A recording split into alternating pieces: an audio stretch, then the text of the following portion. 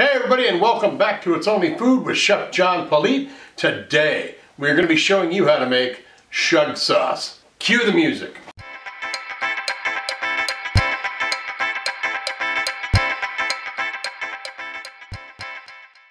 Alright, well thanks a lot for joining us today. If this is your first time joining us, please do me a favor. Go down, hit that subscribe button, and hit that notification bell so you can be notified each and every time I upload new content. Also be sure to go down and hit that description box. Well, not only will you find the recipe for this video, but you will also find a ton of groovy links. Alright, let's get started making this. We are going to be making Schug sauce today, and let's look at our ingredients for this. We're going to start out with 4 jalapenos, 2 tablespoons of minced fresh garlic, a half a cup of fresh parsley, 1 tablespoon of squeezed lemon juice, a half a teaspoon of salt, 1/4 teaspoon of cumin, 1 tablespoon of coriander seeds, and a half a cup of olive oil. Alright, let's start making it. Alright, we have got our NutriBullet. We're going to grind all these ingredients in here. I'm going to add half the olive oil, and then I'm going to add all of the jalapenos. All of them with the seeds on there because I want the heat. If you don't want the heat, go ahead and feel free to take those seeds right on out of there. Now I'm just going to pulse this up first just to get the heavy lifting out of the way.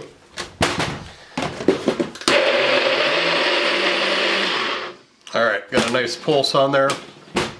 And we've got our peppers all ground up, so it'll make it easier to shove the rest of this stuff right on in here. And then grind it up as well. So our garlic, coriander seeds, leave them whole. They are going to, now I don't know if the lemons are in this, but you know what? If it grinds up, it won't hurt you.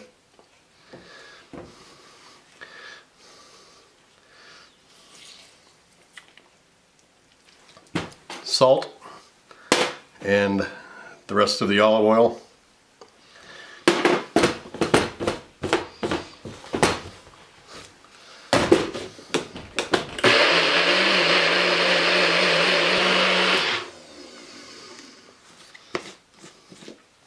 There you go. We're going to go ahead and dish this up, set it up in a nice presentation with pictures, throw some music on it, and then we'll come back and check this out.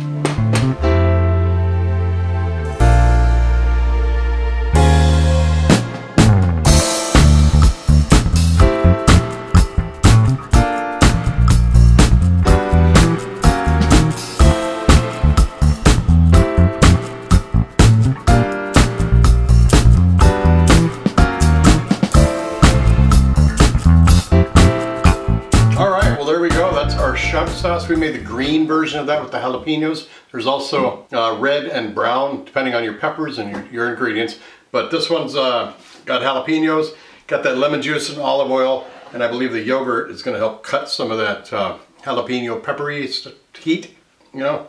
So I'm going to go ahead and give this a try. I'm going to do it with just the Schug sauce first.